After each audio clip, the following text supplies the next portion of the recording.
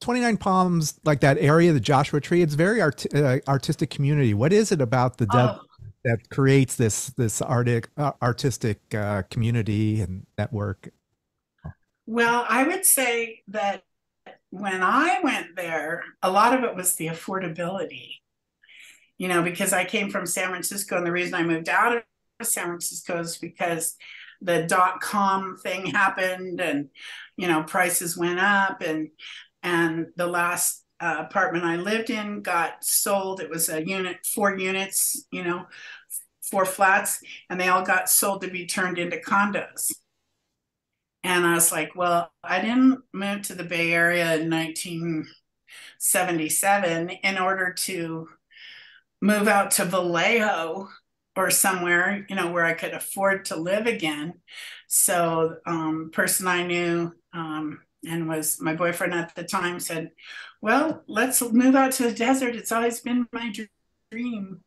And I hadn't even really been down there. I'm just one of those people, though, who I'm like, well, look up things, and, I can find my way in this new environment. And of course, we went down there for a couple of, initial visits, and thought it was gorgeous, and I knew I'd be able to find places to swim. So, yeah. That's very nice. Did you run into Josh Homme there? Is that because I know he did a cover of Never Say Never. I don't know if Yes, I did run into him once. It was so exciting. In fact, I was just recalling it the other day.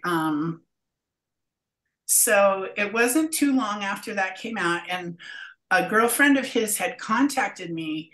Probably I was on Facebook at that time, and said, I'll send you the little CD single if you want. Just give me your address. She lived down in Palm Desert.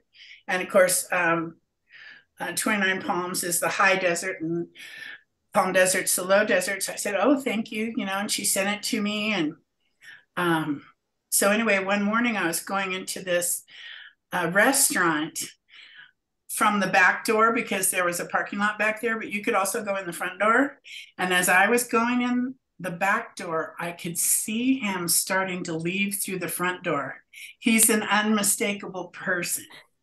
He stands, very what, tall. 6'4" or 6'5".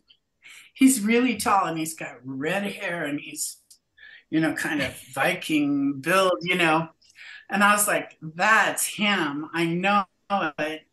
And so I went, running through the restaurant, trying to dodge all these people to get to the front of the restaurant. And when I got out front, he was just hanging around talking to some people. So I like, hello. And he's like, oh, I know who you are. And I was like, yeah, you covered my song.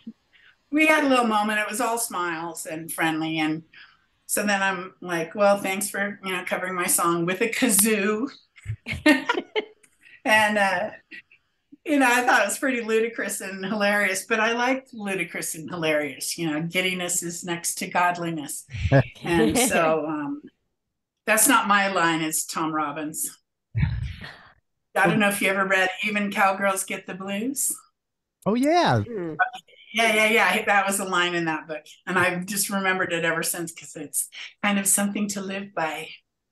And so anyway, so I was just going to have my 50th birthday party, and I invited him. It was like the next day or 2 days or something. He's like, yeah, well, we're recording, so we probably won't come by, but, thanks for the invite. So that was my meeting. I asked for a hug, and he gave me a hug, and that was nice.